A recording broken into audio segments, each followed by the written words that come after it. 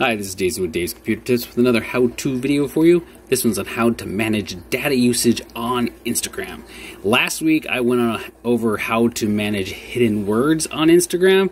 This week we're going to stay with the same subject and we're going to jump on and find a new thing on here, which is how to manage data usage on your Instagram app. This is inside the Instagram app. This is how you can save data from being used so much by this app, and it's really helpful, especially if you don't want to, if you're like on a mobile plan that you can only use so many minutes, like one is like 1 gig a month. Well, you don't want to suck that up. I'm going to show you actually how to save the data using the Instagram app itself. So before we get going, hit the like on this video. It really helps out our channel. Also hit the subscribe notification bell so you don't miss out on any new videos we come out with every Thursday. All right, what are we going to do? First thing you want to do, obviously, is you want to go find your app. So I'm going to go back out here, and we're going to open my Instagram app, which is right here. You're going to tap on Instagram, and it's going to pop up. It's going to go right here, the first screen, and then what you want to do is look to the bottom right. Look for your profile image when you're on the home screen and tap on it. This will take you to your profile. Just move it a little bit. The lines at the top will come up.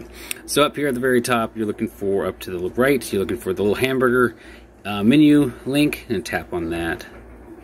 Once you do that, you're going to be in the settings and activity area, and then you're going to look down this list until you get to the section called, once I get down there, I'll tell you what it's called. We're almost there, I swear. Okay, oh, here we go.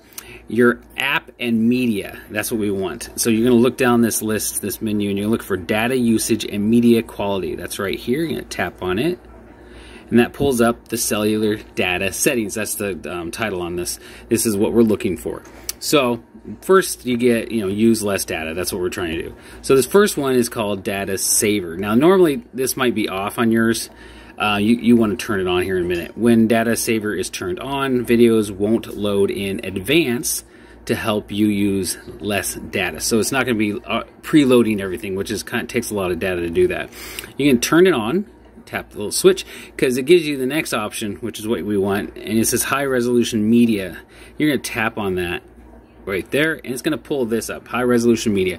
You can say never use high resolution media, Wi-Fi only, or cellular and Wi-Fi. I like to keep it on Wi-Fi, that way I don't use my cellular data that much. So you can choose what you want, but I say we need to choose the Wi-Fi is the best one if you want to save on your data. So you can select different when you go boop, just hit the circles on the right. Now I'm going to choose Wi-Fi only. You can go back, and now if you move down the list, so this can't be selected unless this is tapped on, just FYI. Look down, you have media upload quality. Upload at highest quality. Always upload the highest quality photos and videos, even if uploading takes longer. When this is off, we'll automatically adjust upload quality to fit network conditions, which is actually what you want to do, because it's going to do it the better.